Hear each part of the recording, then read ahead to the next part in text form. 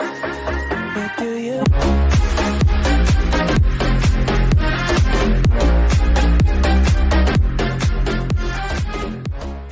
Hello, this is Genial Gamer Gal here, and welcome to episode 1 of my new series, Game Pickup Reviews. And this video and series was suggested by YouTube subscriber The More Experienced Boy. So thank you for your suggestion, I appreciate it.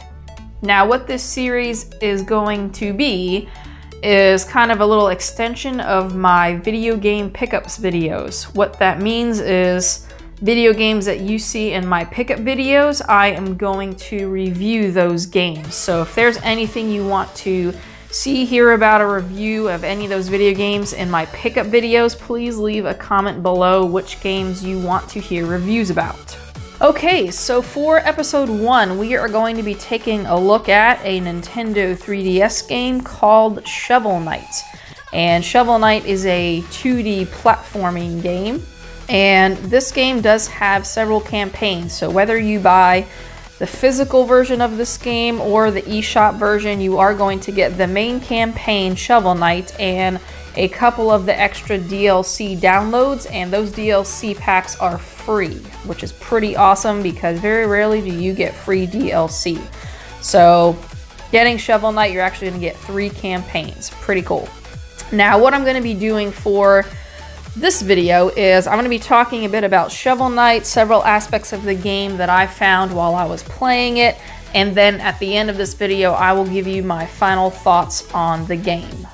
Okay, first we are going to dive into the story of Shovel Knight, and even though this is a 2D platformer, it does have a bit of a story to it, and in this game, Shovel Knight, who is the protagonist and wields a shovel, obviously, has to defeat the evil enchantress and her knights, the Order of No Quarter, and he has to rescue his beloved. So it's a story of the knight saving the damsel in distress. So it's nothing really new there. There is some funny and corny dialogue in between Shovel Knight and some of the townsfolk and some of the other knights that appear. But other than that, it's pretty a generic story, nothing new. It's pretty decent for the 2D platformer, I'd say. Nothing extravagant, it's okay. For a 2D platformer, I say the story is decent. I mean, 2D platformers are not meant to have long stories, otherwise you'd be playing an RPG. So it is what it is. It's a generic story. For this 2D platformer, I say it fits it just fine.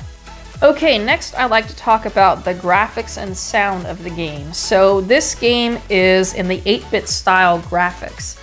And that is one of the reasons why I decided to pick up this game, because my first system was NES. So I grew up playing 8-bit games and I love the 8-bit games. I still play them to this day. So 8-bit style has a bit of nostalgia for me, and I thought it was pretty charming. The graphics are pretty bright, it's well done, and I think it fits the game very well. I have no complaints about the graphics whatsoever. Now for the sound, I don't have any complaints for the sound either. I think the music fits the game. I have no problems with that at all. I didn't have any sound issues, none that sounded weird or off or anything like that. And I do like that there is a volume control separately of the sound effects and the music. I tend to like to bring down my music a bit so it's in the background so I can hear the sound effects. That's just me, that's how I play, but I really like it when game developers add that little bit of volume adjustment. So nothing there. So as far as the graphics and sound are concerned, I have no complaints about them. I love the 8-bit style, the music and the sound effects and everything is great. I have no complaints there. Okay, moving on to the controls of this game. Nothing too terrible or fancy. You use the circle pad and D-pad for movement. I prefer using the circle pad for this, even though it's a 2D platformer. It's a little more precise. Using the D-pad for some things was a little too tricky, but totally up to you. There's buttons to jump and swing your shovel, and there's some button combos for using magic attacks and a downward shovel attack. So as far as the controls are concerned, it's pretty straightforward. I didn't have any problems with them. There isn't a tutorial for them, but it does come with a nice manual, which is awesome. Yes, a nice paper manual that you can poke through in case you want to find out some information about controls and other things and such. So I did not have any problems with the controls. As far as any deaths that occurred in the game was usually my fault, so I didn't feel like the controls were hindering the gameplay. I have no complaints about the controls, no problems, it works well. Okay, moving on to gameplay. Now, the gameplay in this game has levels. So you'll enter a level, you'll plow your way through enemies, and then at the end you have a boss that you have to beat. Now, as you're going through, there are level checkpoints throughout the levels, and it does save your progress in the level as long as you stay in the level. So what do I mean by that? If you leave the level early and don't defeat the boss at the end, it will not save your progress. So this does have an auto save mode, however, you do have to beat the level and exit to the map screen in order for your progress to be saved. It does not have a manual save. So if you leave the level too early and don't finish it, you have to start it all over again, which kind of stinks. But if you beat the level and you leave it and you exit to the map screen, there's a little saving box in the right top corner there that lets you know it's saving. Also, when you enter the village to purchase some things or talk to the town folk, and you exit the village, it will also save it that way also. So you have to be at the map screen in order for it to save. So if you're in the middle of a level, it does not save your progress. So in this game, you do have a life meter for your health and a magic meter for your magic attacks. There's also gold that you collect as you go throughout the levels that you can spend on some power-ups for your HP and your magic. Now, the buttons that you have to press for your magic attack is a bit of a combo, and I have found that it is a bit tricky to switch between your relics, which is your magic attacks or magic powers. You do have to use the touch screen on the bottom of the, well, whatever system you're playing. I play on the 2DS XL.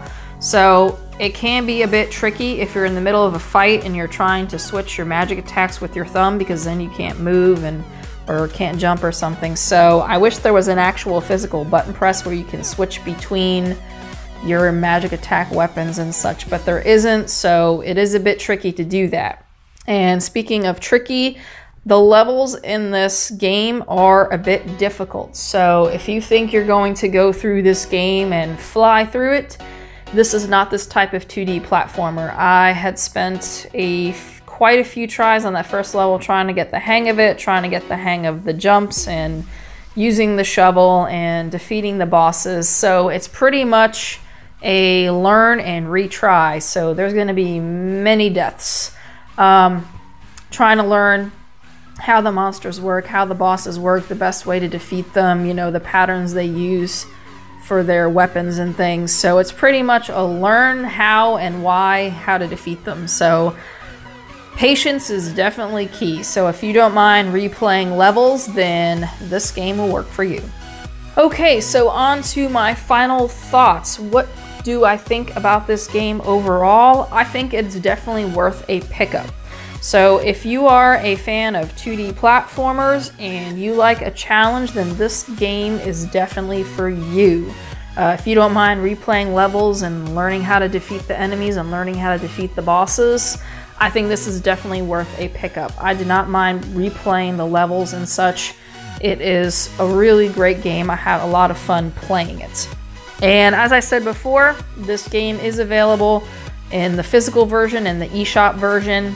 I do think it might be easier to get the eShop version because the price of the physical copies do vary depending on where you're looking to buy them. Now, when you get both versions, it does come with the extra DLC. So if you buy the eShop version, you are going to get the 2 extra DLC campaigns. If you buy the physical version, when you pop the cartridge into your system, it is going to say it needs to download updates, and those are the extra 2 DLC campaigns. So you won't lose out either way. All right, that wraps it up for episode 1 of Game Pickup Reviews. Thank you for watching, and let me know in the comments below what other game reviews you would like for me to do. Please check out my other gaming videos. As always, thanks for watching, and have a good one.